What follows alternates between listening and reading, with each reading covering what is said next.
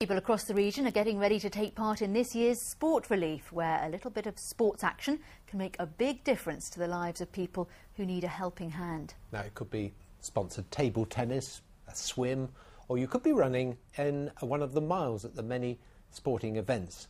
But how about this? Jackson Williams is tonight on his way from Norwich to London, running 120 miles with bare feet.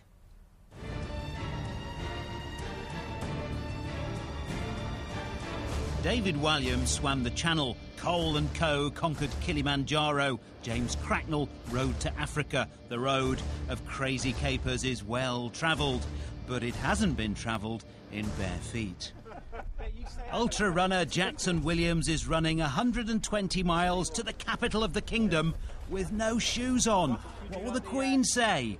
His friend, the former Norwich City star Darren Huckabee, was there to see him off. Ready? Let's go then. All the best, Jack. Go, one down. This is bordering on crazy, to be honest. I don't know if everyone's tried to run 120 miles. Not many people have, but to do it bare feet is, it's taking it to the extreme. Jackson's as fit as a mean fiddler's fiddle, but the roads to London are not paved with gold, but with grit and glass and pointy things.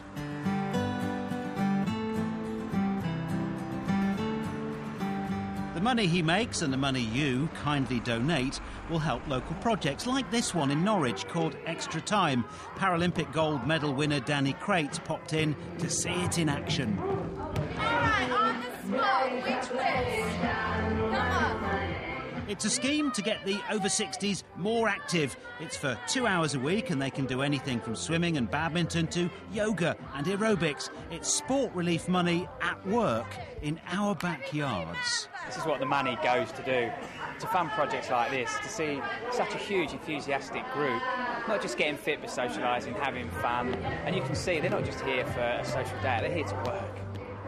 Jackson is running through the night. Goodness knows what he might step in after it gets dark. And if all goes well, he'll reach TV Centre in London tomorrow night. I just hope he washes his feet before he goes to bed. Sean Peel, BBC Look East. Well, we can catch up with Jackson now. He's reached the village of Garbaldersham on the Suffolk-Norfolk border, where he's having a break. Jackson, how are you getting on? Yeah, it's okay. It's tough.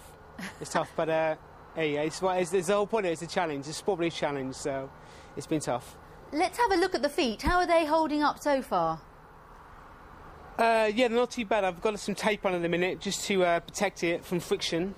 Friction kind of gives it a bit more of especially the little stones as well. But it's been tough the last 20 miles, but it's only part of the way there, so we've got another 100 miles to go yet. And when are you planning to arrive? If you're on time, when are you planning to get there? We're planning to arrive tomorrow at the BBC studios about 7 o'clock tomorrow night, so about 30 hours altogether from start to finish. Now, this isn't the first time you've run barefoot before, is it? You've actually done a half marathon. Yeah, the first thing when I come up with the idea of running barefoot was the half marathon, the Norwich half marathon, which was back in November, and that was pretty tough in that. But I've now moved on, and the plan is obviously to run this Sport Relief to London, Norwich, London, and then I'm planning to run across Australia as well barefoot. Wow. Well, we wish you luck for this endeavour, and I hope your feet hold up. Thank you very much for talking to us, and good luck. Cheers. Everything you need to know about the events this weekend can be found on the official website at sportrelief.com. Everything you need to know about the weather from Phil. Thank you, Stuart. Good evening. Well, I'm afraid we've got some rain on the way. Today was comfortably the warmest day of the year, 18 degrees in Norwich.